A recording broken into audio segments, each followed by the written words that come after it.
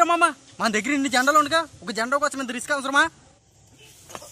ఇది జెండా కాదురా, మన దేశం పరువు. అది కాదురా మామ, పడిపోతే నీకు దెబ్బ తగులుతుంది కదరా. దెబ్బ తగిలితే 4 రోజుల్లో తగ్గిపోద్దురా. అదే జెండా కిందటి మన దేశ పౌరు పోద్దురా. జెండా మన జాతి గౌరవరా, అది ఎప్పుడు కింద పడకూడదురా. ఇన్ని జెండాలు ఉన్నాయి కదరా, ఒక జెండా పడిపోతే ఏమైపోతుందిరా? ఎన్ని జెండాలున్నా మన అజెండా ఒక్కటేరా, ఒక్కటే. కులం మతం జాతీయ ప్రాంతీయ తత్వం లేని జెండా ఇది, మన జాతీయ జెండారా. జెండా కోసం ఇంత కథ అవసరమా? జెండా కోసం బ్రతకవద్దురా, పెద్ద చరిత్ర ఉంది రా, చెప్తారు.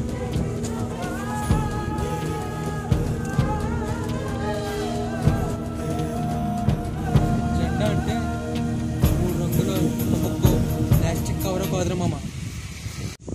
జెండా కోసం ఎంతో మంది ప్రాణాలు త్యాగం చేశారు మామ.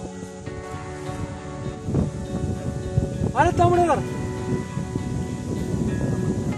ఫ్లాగ్ కోడ్ ఆఫ్ ఇండియా గురించి తెలుసురా నీకు? ఏం చదివేస్తున్నారో చదువులు, మన దేశం కోసం తెలుసుకోకుండా రారా. కూడా పడితే వాడు ఎలాగోలా తయారు చేస్తే జెండా అవ్వదు. 2002లో ఫ్లాగ్ కోడ్ ఆఫ్ ఇండియా అమలులోకి వచ్చిందిరా.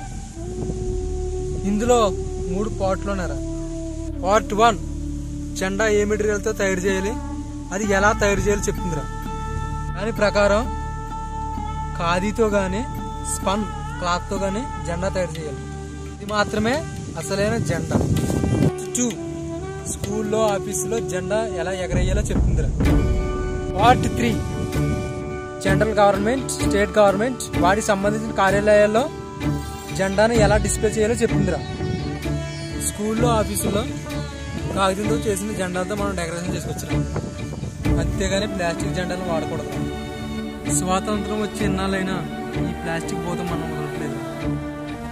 ఫ్లాగ్ కోడ్ ప్రకారం ప్లాస్టిక్ జెండాను వాడటం చట్టరీత్యా నేరం. ప్లాస్టిక్ జెండాలను వాడితే 3 సంవత్సరాలు జైలుతో పాటు జరిమానా కూడా ఉంది. ఇప్పటికే ప్లాస్టిక్ వల్ల మన దేశం చాలా కలుషితం అయిపోయింది. బ్రిటిష్ నుంచి స్వాతంత్రం వచ్చింది కానీ మనకి ప్లాస్టిక్ నుంచి ఇంకా స్వాతంత్రం రాలేదు. ప్లాస్టిక్ను ఇప్పుడుకన్నా వదిలే.